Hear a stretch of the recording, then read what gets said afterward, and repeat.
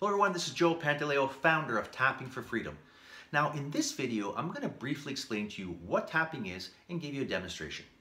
Now tapping, also known as EFT, which stands for Emotional Freedom Techniques, is a combination of ancient acupressure and modern day psychology. Now we call it tapping because we are literally tapping at the endpoints of your meridians while focusing on a certain issue. Now this is an incredible technique that you can use for aches, pains, fears, anxiety, financial issues, weight loss, stress.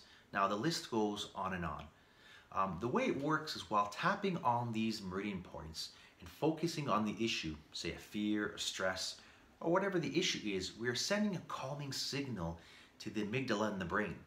Now the amygdala is responsible for the fight or flight responses in the brain. So we're turning off those stressful signals that the brain is sending us and telling it that everything is going to be okay. Now let's go through a tapping round. Step number one, you want to identify what you want to tap on. Now it could be something physical, like a back pain, maybe tension in your neck, maybe a headache. Now if it's not something physical, you can pick stress, maybe frustration, anger. Step number two, you want to give this issue that you've chosen a number on the 0 to 10 scale. So 0 being the lowest and 10 being the highest on the intensity scale. And you want to write that number down. So for example, I have a shoulder pain and it's a level 7. So I write the number 7 down. Step 3, we're going to start tapping. Now we're going to use very general language, but as long as you focus on the issue you're working on, you're going to get the results you're looking for. So follow along and repeat after me.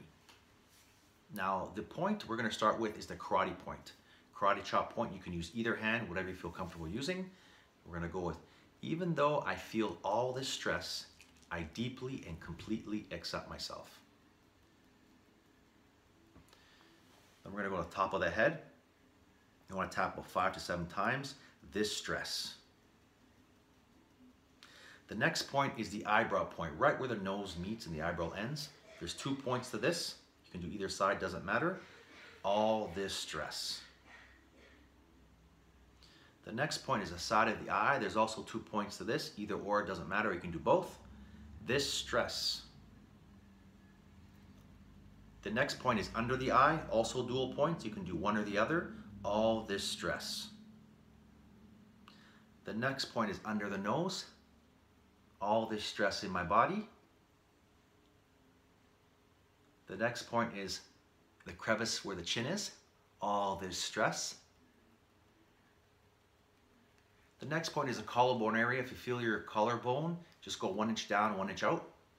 All this stress, or you can do it this way if you want.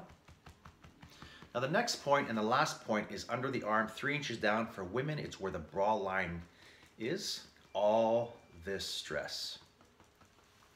Now we're going to take a deep breath. Now you want to check the intensity again on that 0 to 10 scale. You want to write that number down. And you want to notice if you felt a shift or if something else came up. Write that issue down if something else came up. And you want to tap on that after you're done this whole sequence. Now if nothing else came up or nothing else new came up, you want to continue tapping on the same stressful issue that you're working on. Now this is a very general tapping sequence. I generally do about 4 to 6 rounds, but everyone and every situation is different. So you want to continue the tapping process until you get the relief that you want. Now, when you continue tapping, try to be as specific as possible and don't get hung up on the language. A lot of people ask me, how do I figure out what to say and what words to use? Now, probably the best way I explain this is imagine you're telling your friend or your best friend what the issue is and what words would you use to tell that person. Now, use those words when you're tapping. And remember, consistency is key. Now, if you like this video, hit the like button below, share with your family and friends, and be sure to subscribe. I want to thank you so much for watching, and I'll see you in the next video.